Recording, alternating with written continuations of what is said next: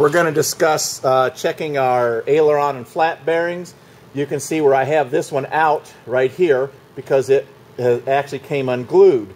And the way you check these is by grabbing your flap or your aileron and shoving it left to right fairly hard and looking to see if this little black bearing right here wiggles inside of the unit. So this little black bearing goes up inside of here and it fits back inside this hole.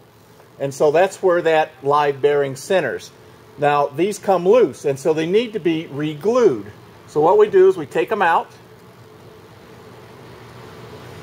and then we're going to use Loctite 480. And this is toughened super glue and it's what holds this in. And what we're going to do is clean the edge of this bearing and that hole with some lacquer thinner to clean them up.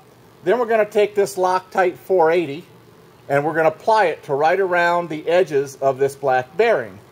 And as soon as we do that, you'll take this and just press that back into place, let it set, you just put it in so it's flush, and just let that super glue form up and get hard, then you can just bolt it right back up together and you're all set.